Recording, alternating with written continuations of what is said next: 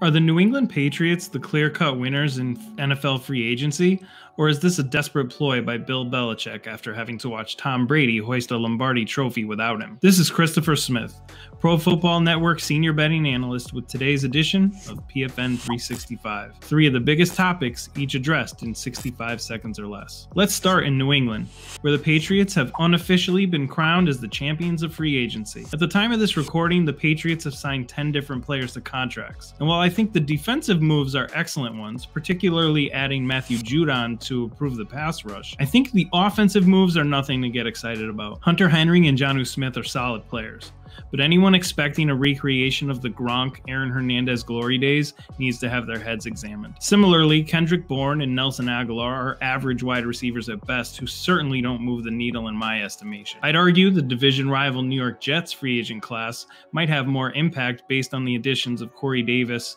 and Carl Lawson alone. At the end of the day, this simply isn't the Patriot way. Instead, it reeks of desperation. As 𝗦𝗢𝗨𝗧𝗨𝗕𝗓 put it in his PFN article this week, New England is overpaying for players they used to avoid as a matter of principle. So congrats on winning the offseason, New England. Just don't go hanging any banners just yet. Next up is a team that has made a few splashy defensive additions themselves, but I think is primed for regression in 2021, and that's the Tennessee Titans. Mike Vrabel and company signed former Steelers standout linebacker Bud Dupree, who's coming off an ACL tear in December of last season. Even with the injury concerns, Dupree will almost certainly be a more productive signing than the mercurial Jadeveon Clowney turned out to be for the Titans last year. Other than that though, replacing Adoree Jackson with Janoris Jenkins is a wash, while on the offensive side of the ball, Ryan Tannehill loses right tackle Dennis Kelly, as well as aforementioned pass catchers Corey Davis and Jonnu Smith to the AFC East. With the Jaguars already beginning to surround Trevor Lawrence with talent before he even arrives in Jacksonville, the AFC South is likely to have one less pushover next season, and subsequently,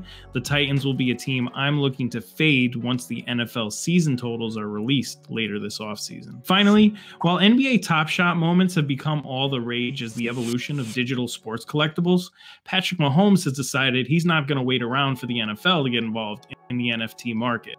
For those unfamiliar, NFTs are non-fungible tokens, which can be purchased using cryptocurrency. And while the NBA Top Shots are using seasonal highlights, Mahomes just sold $3.4 million worth of limited edition digital art featured in his Museum of Mahomes. Over under on how long before Roger Goodell and the NFLPA get their hands on a cut of this new revenue system? I'd guess by the time we kick off in September 2021. This has been Christopher Smith with PFN 365. Make sure you're subscribed to Pro Football Network YouTube channel to stay up to date with all our video content throughout the offseason.